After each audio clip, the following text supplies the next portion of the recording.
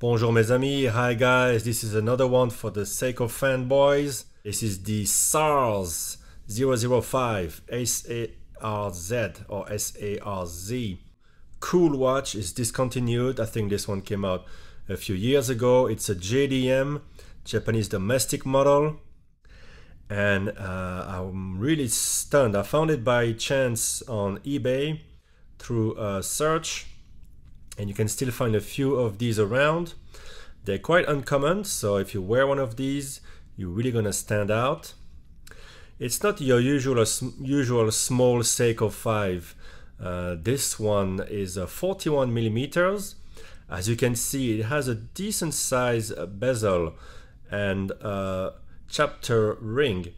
So the dial itself is not too big, so it's not gonna wear too large. Although the lug-to-lug width is fairly long, but as you can see here, the lugs angle in a rounded way a lot, so it really hugs the wrist, pretty much unlike any watch that I have. So the watch, as you can see, has a sporty theme, and I think it was modeled after the rev counter of a motorbike. Indeed, from 0 to 20 here, you have some sort of red line, the shifting for shifting. In this case, it's white, but you know what I mean. Very cool detail here in the bezel between those very interesting rivets. Here you have some sort of I don't know, some grainy texture, slightly shiny within the bezel there at four spots there. It's very interesting and unusual. You also have a cool crown guard, kind of reminiscent of the IWC watches. The lugs here have that nice rounded shape, brushed on the top here and polished on the sides.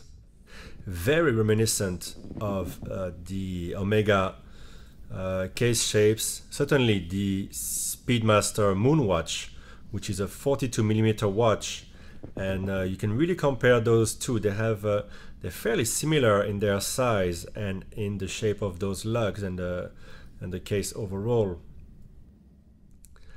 Now back to this cool dial. A lot of things going on, although it doesn't look too clustered.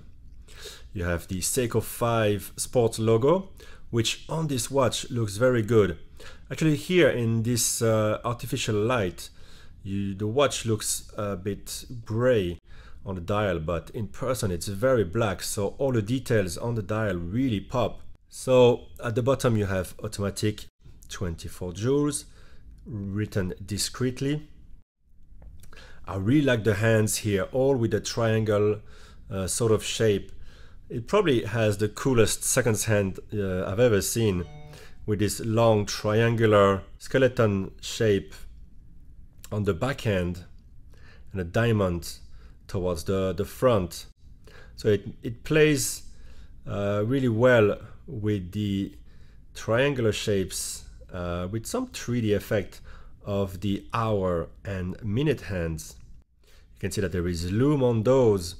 So the seconds hand is a very bright white, but the peep of lume inside and the rest of the lume on the applied hour markers and on the hour and minute hands are more of a grayish color.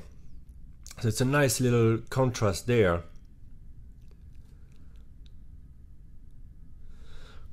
Now those applied markers are slightly raised.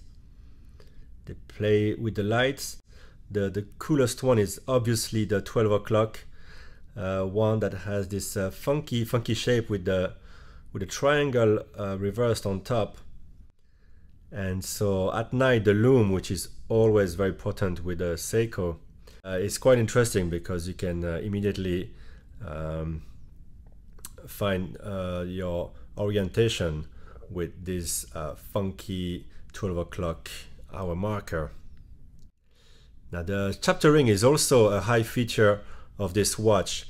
It is slightly angled, I would say around 15 degree. I like the font used on it. It's a bit more technical than the usual rounded fonts you find on watches, and ties in well with this motorcycle theme of the watch. As I mentioned, from 0 to 20 you have this extra line. Sort of gives some urgency to the watch. A cool little feature there.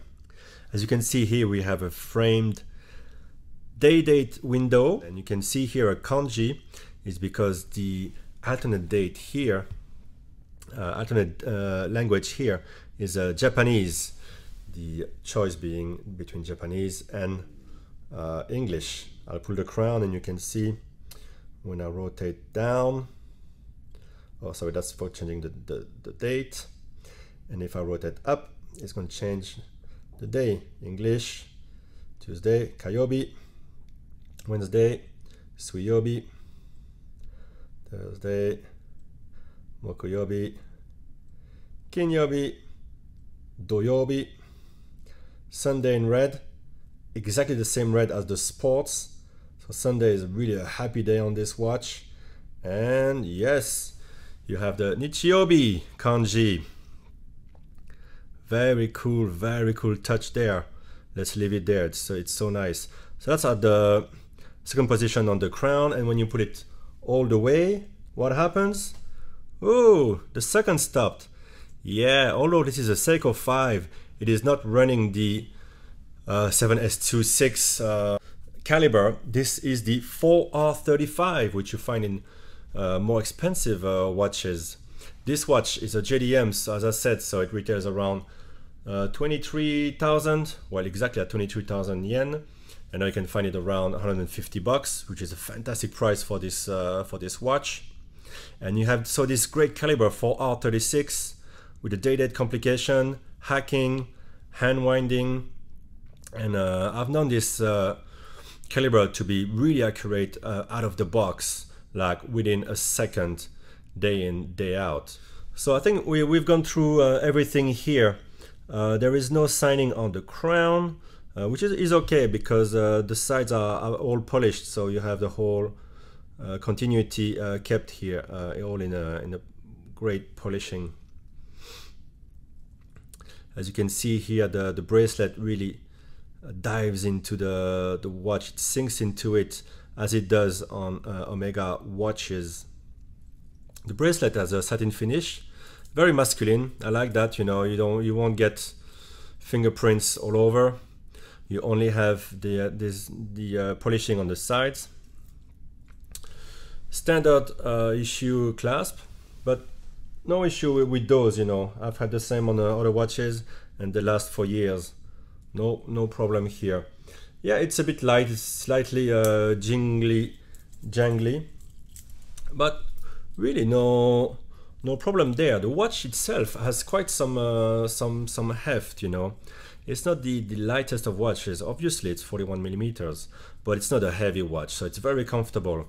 What I like here is that the bracelet, as you can see, you can really wear it very tight to your skin, and the lugs actually stick out a little bit when you look at it from this angle.